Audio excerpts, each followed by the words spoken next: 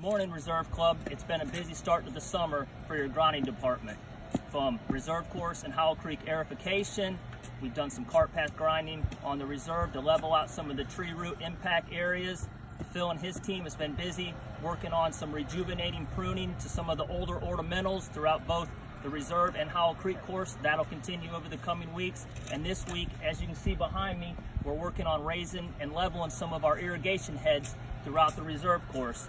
We were able to contract our golf course contractor that installed the irrigation system on our new holes at Howell Creek to help us this week with some of our worst irrigation heads that needed raised and or leveled. We're working on number 8 right now, some of the worst ones that we needed to do. So in the coming week, we're going to be playing these areas as ground under repair. We have approximately 250 to 300 heads that we hope to raise and level.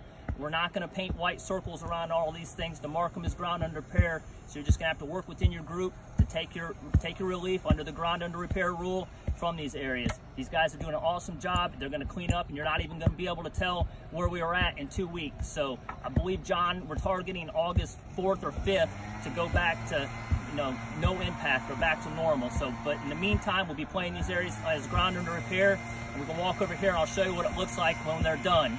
See, this is a good example of a head that they've raised up. It was approximately 1.5 to 2 inches low. They've raised it up, and you can see the areas where we impacted to do that. These areas will heal over very quickly, and you won't even notice them. We'll be doing some more cleaning of these areas over the coming weeks. So we've also made a lot of progress over at Howell Creek on the construction.